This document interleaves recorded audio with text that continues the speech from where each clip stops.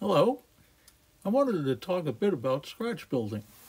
Not so much a how-to sort of thing, but rather sort of an inspirational kind of thing, just hoping to encourage folks who haven't tried it yet to give it a go. But first off, I must confess, I come from a family that tends to do things the hard way. I had an uncle who described my grandfather as being such by telling me that he believed Grandpa and Grandma probably knocked him out while standing up in a hammock. So, given my family DNA, I may not be the best instructor when it comes to knocking out a scratch build. But there are many super great modelers out there who have generously given up some of their time to post really good how-to videos. One modeler I follow a lot is Boomer on his Boomer Diorama / River Railroad. Check him out, as well as the many others for some great instruction on this. They are really great modelers, and I'm quite sure that none of them are standing up in a hammock. Quite simply, we usually take to scratch building because there is nothing available to us otherwise. So we're forced to do it ourselves if we want that particularly neat piece on our layout. That desire to include that perfect scene-fitting piece provides us with the gumption to attempt the endeavor. So, my first bit of advice is never let go of that desire. But the most important thing I want to stress is just give it a go. Try it. Let that desire push you along. After all, some builds can be pretty easy. Perfect to get started on. This is a shot of my very first scratch attempt, done about 50 years ago now. It is a simple wood structure that sat on my old layout. Much simpler back then. It certainly didn't look like this when I first built it. It's since been repainted and refitted with new doors and windows and a skylight piece, along with water tanks and other things over its lifetime, all resulting from my getting better at some skills. But that's my point here. If your first attempts don't come out just right, or as well as you might have wished, let that desire push you to keep trying again. Just try it again. And I can most assuredly tell you that every modeler that's ever done this will say the same thing. You get better and better as you go along. We all have made big mistakes and totally wrecked things along the way. But that is exactly how we improved our skills. One mistake after yet another, proving that experience is indeed the best teacher. And I would add, the more experience, the better the outcomes. So I can only encourage you to get started now, making those first million mistakes while getting frustrated with it all. You'll love it. It's the best fun. Nobody starts out being really good, but getting better is really cool, trust me. As for the time needed for all this, I can imagine what some may be thinking. I don't have time for all of this. I hear you. But that's the beauty of it. You do this all at your own pace. Let me remind you of the obvious. It's a hobby. No one's life is at stake here. It gets done at the pace that you choose. Think of it as a lifetime time lapse, one that you create at your pace. And if your DNA is anything like mine, you will learn to develop some great patience.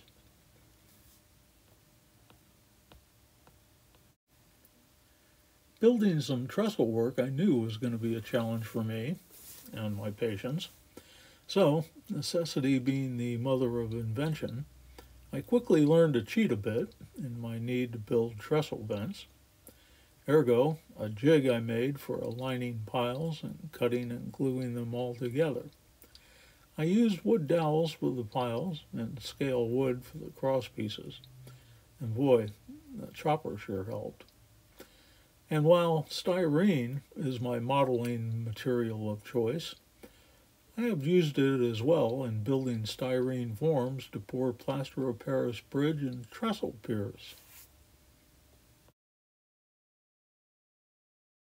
Speaking of using wood as a building material, my lack of patience, as well as trying to overcome my do-it-the-hard-way thing, I decided a simple piece of 1x4 could serve as my car float barge.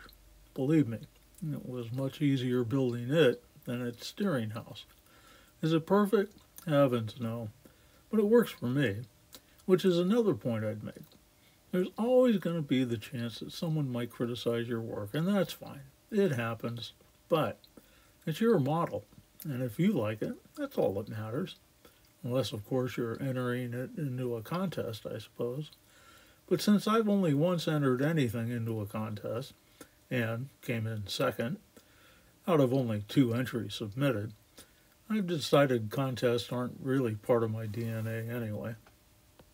After some experience putting together a bridge kit, I decided I could scratch out one of my own for my swing span at Petaluma. Later, as my Petaluma and Santa Rosa Railroad was coming together, I needed a bay schooner of theirs that would pass through this open channel on its way to the city across the bay. So, never having built a boat before, my desire pushed me into a new project. If it didn't work out, well, it'd be fun trying. Just a few bucks worth of styrene would be lost, right? Anyway, with my desire pushing me, I gave it a go. Now, since this build, I discovered that fellow modeler Boomer has taken on a tugboat build of his own. You gotta check it out. That guy is really something else. Now, I realize this ain't the easiest thing to try and take on, but again, you take it bit by bit, plan it out, step by step, break it down, and it really will come together for you. Give it a try. Another project that I'd always wanted to do, but figured I didn't have room for, was to build the old Seal Stadium here in town. Its Art Deco style was just too cool not to include on the layout. Of course, the entire thing wouldn't fit, but what about just the left field side of the stadium? It was going to be a challenge to fit it in. Some surgery on that part of the layout was definitely in order. Probably the biggest challenge was how to keep 2 active tracks below it from being blocked. But with some maneuvering here and there, moving and rebuilding a couple of adjacent buildings, including the iconic Ham's Brewery with its famous sign, I had successfully installed Seal Stadium with a track directly below home plate. And it sits upon Potrero Hill's outcropping of bluish-green serpentine, which I thought would be cool to model. And I actually included a real piece of the rock at the lower left, just for those critics who would insist that real rock cannot be that color. You see, I've got critics too. But once again, driven by the desire to do so, another not-so-easy project worked out, even though it required some major reconstructive surgery. Probably my most challenging project was San Francisco's ferry building, but once again, it was a must-have for the layout. Now, I completed it many years ago when there was no other alternative but to build my own, but since that time, with the advent of 3D printing, there are indeed a couple of sources for some great printed models now. Where were they when I needed them, huh? And another absolute must-have for me would be Southern Pacific's 3rd and Townsend Station. Of course, once again, it's never been manufactured by anyone. So my desire would lead the way, and off I went. Now, just what materials does one use for these projects? Well, I'm a styrene fanatic. I like it because it's very workable, but better yet, it goes together very well with the help of some good solvents that, how can I say, kind of melt it together. Simply position the pieces you wish to join together, and with a brush, apply the solvent to where they join, and voila! Capillary action draws the solvent into the joint, and the 2 pieces weld themselves together, providing for some very strong joints, and pretty quickly, I might add. And it's that last characteristic that I like so much, me having that little problem with patience. Now, while care needs to be taken on every joint made, you can move along rather quickly, not having to wait too long for the glue to dry. Now, while we're here, I'd make a couple of suggestions. some of these solvents come with a brush installed in their bottle cap. There are a lot of instances where the amount of solvent that this brush can carry will too often be many times more than the particular joint will need, which is why I show the small brush that I use. It has virtually supplied solvent to almost every joint I've ever made. The other suggestion, put the bottle into something, whatever you want, to make sure it doesn't tip over. Again, I can safely speak for every modeler who's ever used it. Trust us, we've learned the hard way, and usually destroyed what we're working on, not to mention everything else on the workbench. The other thing about styrene is that thanks to manufacturers like Evergreen and Plastruck, you can find it in almost any dimension as well as any shape. It comes in strips and sheets and shapes of varying dimensions and thicknesses. Virtual lumberyard for anything you need. Most frankly, if it weren't for styrene, I'd never have enough patience to equal any desire I might have to construct something, and I wouldn't be here to try and encourage you into scratch building. So, if it sounds like I'm a salesman for Evergreen or Plastruck, I will gladly plead guilty. A trip into the operating room, my workbench, reveals some of the tools and adhesives I've collected over the years.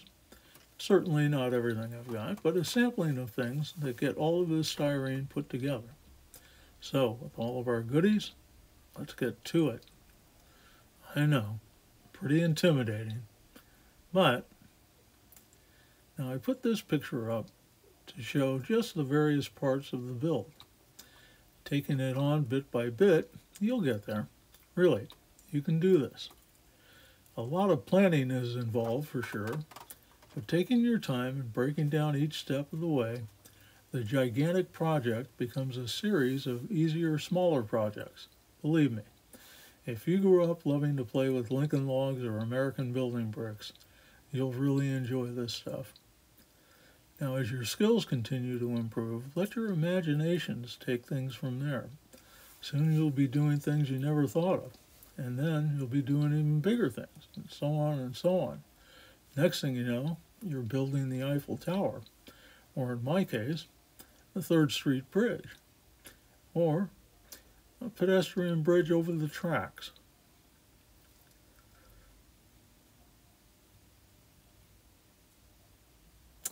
And it doesn't hurt to get outside of N-scale a bit.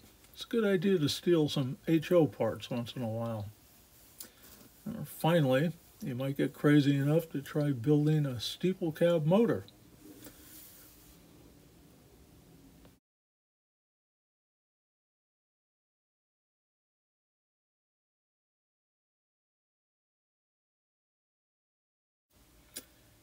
Well, let's go back to the first structure I showed in the opening. This is the passenger station at Vancouver, Washington. Amtrak and the Cascades still use this today in passenger service. It was designed by Francis Swingle and built in 1908 for the Northern Pacific and its subsidiary, the Spokane, Portland, and Seattle. It sits inside the Y where tracks head off to the north to Seattle, east toward Spokane, and south to Portland, crossing the Great Columbia River. But why would I want to build this? Well, it's a great question. Even though SB&S is a favorite of mine, and I do indeed have some models in that, my layout models San Francisco and areas to the north on what used to be the Northwestern Pacific. So there's no place for it on this layout, but I did have a couple of reasons to pursue this build. One is that Vancouver is my mom's hometown, and it's just kind of neat having something from there. And by the way, as many of you know, it's a killer place to watch trains. Another reason is that I'm intrigued by gable and hip roofs, and the roof on this station is unlike any I've seen. It is indeed somewhat unique, as its gables seem to overlap themselves in a most delightful way. So it became a personal challenge for me to see if I might come close to replicating it. Okay, now the first challenge for such a scratch build is coming up with dimensions.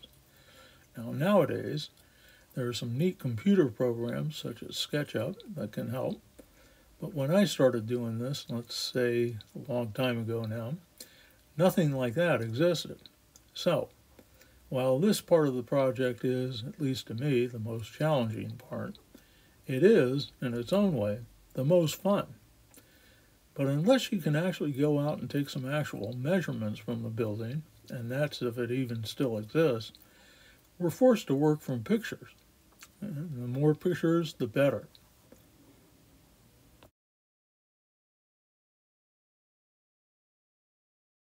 Now, even with programs such as SketchUp, you will need to have at least one actual known dimension for the program to do its thing. Assuming we can't get actual measurements, we are forced to do what I call some comparative figuring. And to do this, it helps if you can get all the pictures or photos you can get your hands on, or research from books or the net.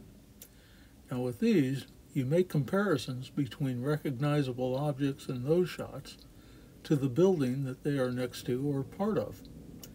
An example that most folks use is to figure the height of a business door or a person standing adjacent to the building, the door being 7.5 foot tall, and a person being 5.5 or 6 foot tall. Now, while this is not exactly accurate, it gets you in the ballpark. And you can also use scale manufactured doors and windows to aid in your effort here. Now you then use these to ratio other dimensions, if you will, multiplying them into building dimensions.